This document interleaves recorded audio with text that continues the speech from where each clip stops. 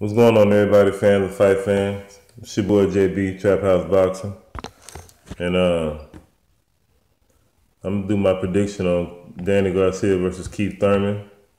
And first of all, I got this.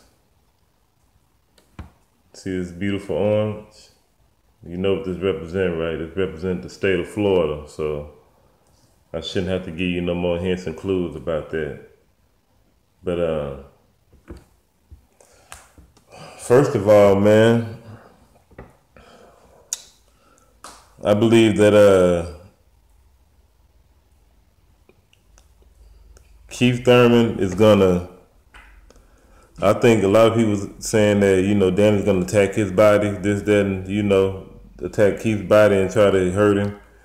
But I believe you're gonna see Keith Thurman do a little bit of body work as well. I think he's gonna try to beat Danny Garcia to the punch and somewhat drain him. So the second half, he can go ahead and put the hurting on him.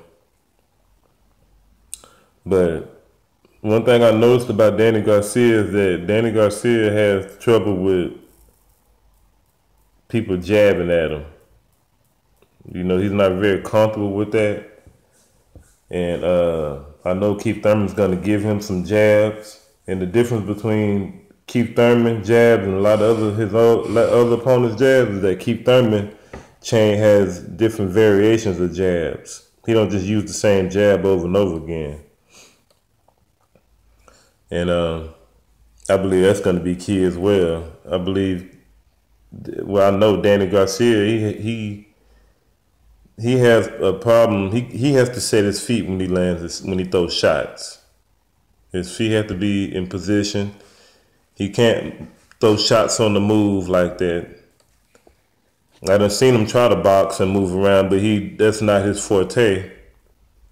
He does more moving. He's more on the defense when he's trying to box. Danny's he's a flat-footed inside the pocket fighter. But Keith Thurman is gonna he's gonna engage in exchange with Danny at his discretion when he wants to.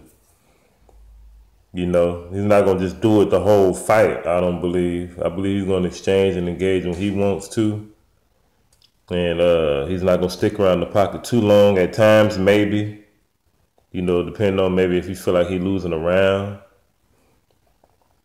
But, and another thing I noticed about Danny is when Danny throws his shots, he keeps his gloves move far away from his face, from his chin. All the time he gets a little reckless and wild. Even though Keith Thurman, he wings his hooks, but he keeps his glove in place. Danny has his hand his hands move out away from his chin like in a brawler style. And Danny also reaches a lot. I noticed that he reaches all the time. Especially with his hooks. And Danny doesn't stay committed to a jab as well. He's not a jabber like that. He throws a lot of jabs to the body, but he doesn't throw jabs to the up top.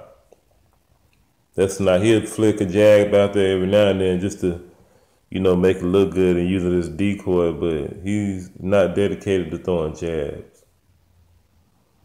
That's gonna really, really hurt him, even during this fight and after, fights on later on down the line. But I truly believe once Thurman hurts Danny, or if he hurts Danny any type of way, if he gets him to backing up, he's gonna go for broke. He's gonna try to get him out of there. As soon as he can hurt him any type of way, he's going to go for broke on Danny Garcia. But I could look forward to Danny throwing more body shots than normal because I think he's going to kind of rely on that due to the blueprint he's seen.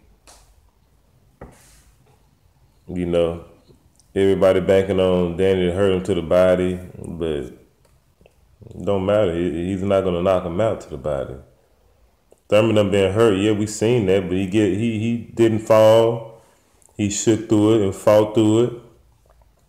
Survived around, get himself together, and did what he had to do.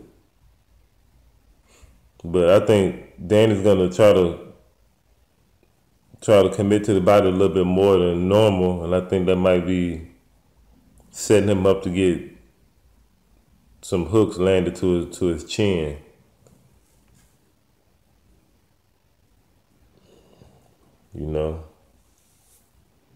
But don't get me wrong, both of these guys gonna get caught with some shit in this fight. There's no way around it. But if I was Thurman, for the majority of the fight, I wouldn't worry about landing a lot of hooks. I catch Danny with a lot of 1-2s because Danny likes to throw a lot of hooks, and he don't really counter over the jab that much. See, he seems like he don't believe in that. He'd rather counter.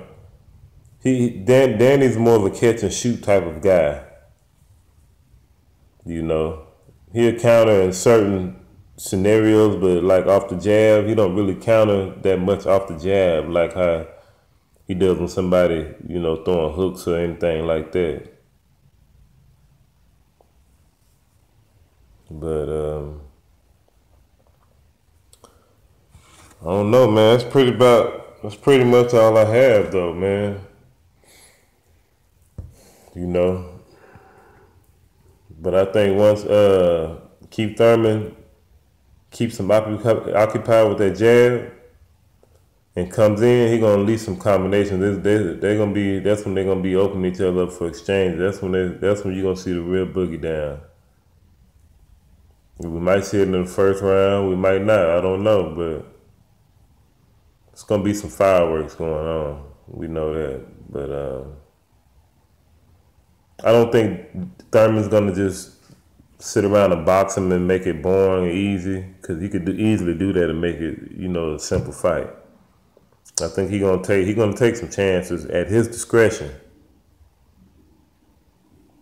and they're gonna frustrate Danny. Danny gonna get anxious and start reaching. And another thing, Danny don't cut the ring off. He can't even cut the ring off. So I'm just trying to figure out how is he gonna win this fight now as he landed a lucky punch and knock Thurman out.